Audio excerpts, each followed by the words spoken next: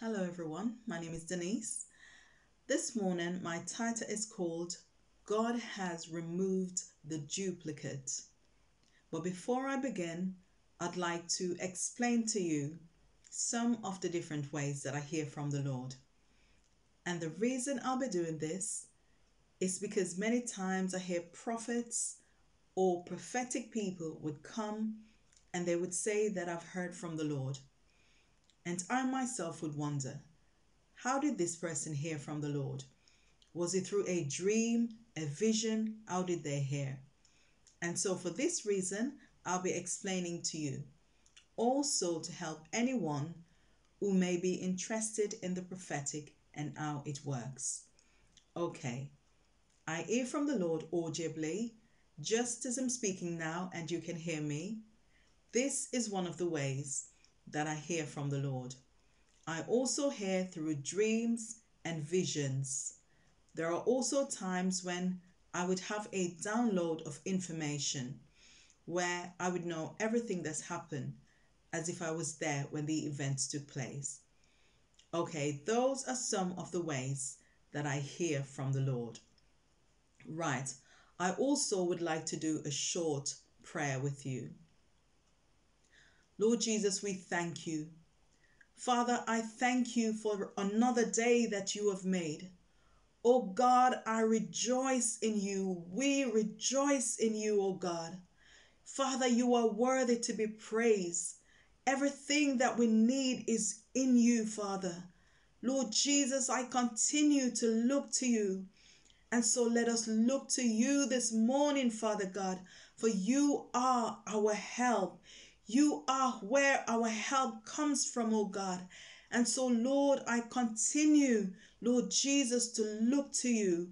And I pray that we all will do the same. My God, you have been showing me the plans, the work of the enemies against our children.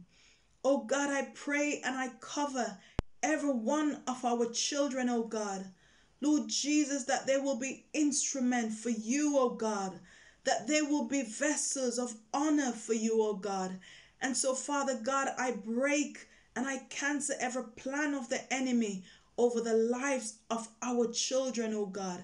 I pray, Lord Jesus, Father God, and I speak, Father God, life, Father God, in the life of every children that you have created for your purpose, oh God. I pray, God, that your will be done in their lives. In the name of Jesus, I pray. And I tell you thanks in Jesus' name. Lord God, I also pray, Father God, for those who are coming, who are ready to accept you, oh God.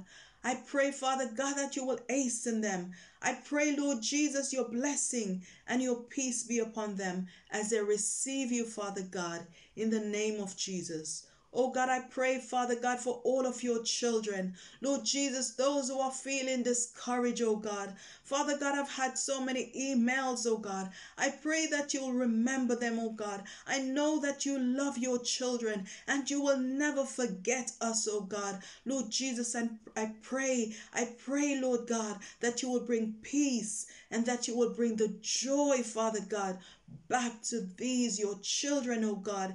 In the name of Jesus, I pray. And I tell you thanks in Jesus' name. Amen and amen. Hallelujah. Thank you, Jesus. Hallelujah. I rejoice in you, Father. You are worthy of all praise, Father God. Thank you, Jesus. Amen. Hallelujah. Thank you, Father. This morning, as I've said, this morning my title is called God Has Removed the Duplicate. On the 26th of December 21, I had a dream where I saw a person going into work.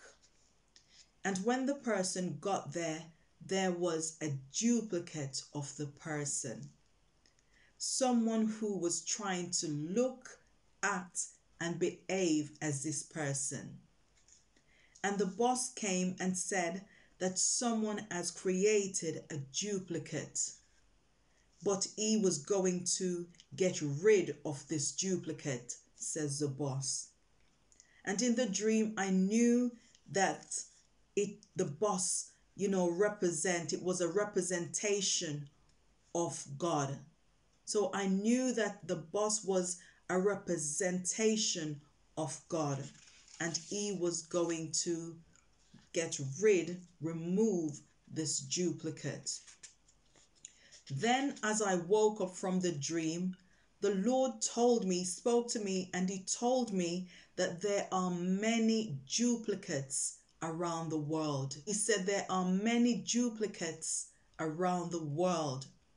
He said that the devil has created many duplicates, but he has removed them. As of when he was speaking to me, he has removed them. Then on the 2nd of January 22, I had another dream again, where I watched this person looking up at a window from outside. And the light was on in this room that the person was looking up at. And as the person looked on, there was someone looking identical to the person. It was as though you were looking at yourself. Identical, it seemed, as we looked on. As I went through the dream, in my mind, I was hearing within me, I was hearing the Spirit of God speaking to me. And he was saying that no one can be the same as you. Are you hearing me? No one can be the same as you. So it is in terms of acting, dressing, speaking, or purchasing the same things as you. This is what it means in the dream. For no one can look, or be the same as you. And these people, it's not their faults. It's not their faults, but it's what the devil has done.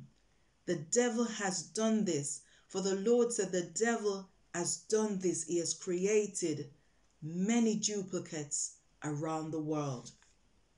The definition of duplicates are the same as, to replicate, to reproduce, identical, exactly as someone or something.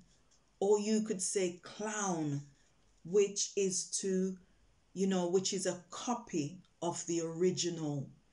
So the devil has gone and done a copy of you.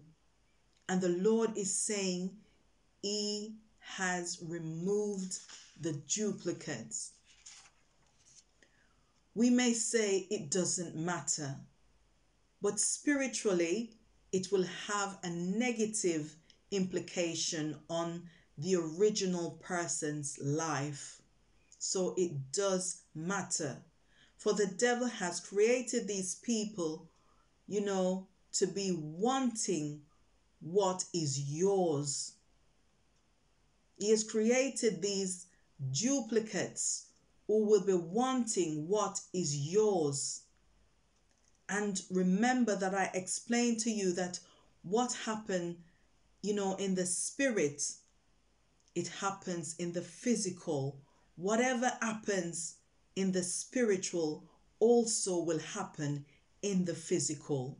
For it takes place spiritually before it does here on earth. Nothing, as I've explained to you on several occasions, nothing can happen here on earth unless it's first happened spiritually. So spiritually, the devil has created these duplicates and they have materialized on this earth. And so you will find people acting, behaving, and wanting to be you, living as you. But God is original. God is an original God. So there can only be one of you. And that's, that's what he will allow, only one of you. So he has removed the duplicates. There are many duplicates of different individuals, the Lord is saying, and He has removed the duplicates. This is what the devil does. He copies everything what God does. And so, to be honest, it shouldn't be surprising, for this is the devil we are speaking about. This is what he does. But it's not these people's fault. You will find them around you in everyday life, but it's not their fault, because it is the fault of the devil. He has done this, but God, is taking care of this. God is dealing with this, and so we have nothing to be concerned about. Okay, these are my few words for today. But before I go, I would like to say, if there's anyone who don't know Jesus as their personal Savior, I want to encourage you this morning to receive the Lord today, to turn to Him before it's too late for you. What will it profit you to gain this world and to lose your soul? Remembering that tomorrow is not promised to any of us. And if you die in your sin, that will be it. And so I want to encourage you to receive the Lord today before it's too late for you. There are also those who were once with Christ, but they've now turned away from the faith. I want to encourage you also to return to the Lord, to seek Him again before it's too late for you. Turn to the Lord again and accept Him before it's too late for you. For the wages of sin is death, the word of the Lord tells us. The wages of sin is death, but the gift of God is eternal life through Christ Jesus. There are also those who are still professing the faith, but they are lukewarm. They have one foot in and one foot out, still doing the things of this world and the things of God. I want to encourage you also to return to the Lord, to seek Him again in truth before it's too late for you.